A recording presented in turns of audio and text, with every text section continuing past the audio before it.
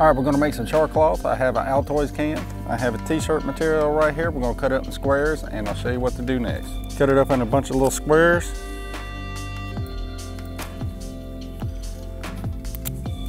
Just put that stuff inside that can and close it. And then you're gonna take your knife and you're gonna poke a little hole right in the top. That's gonna let all the gases escape. And we're gonna make 2 of them and just throw them right down in that fire. What you want is all the gas to escape. It's not going to burn the cotton, it's actually going to char it. The reason we're making charcloth is because you always want to be thinking about your next fire.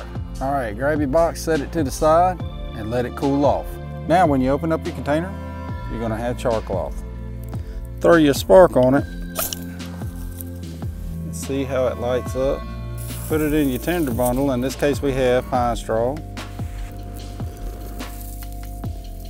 There you go.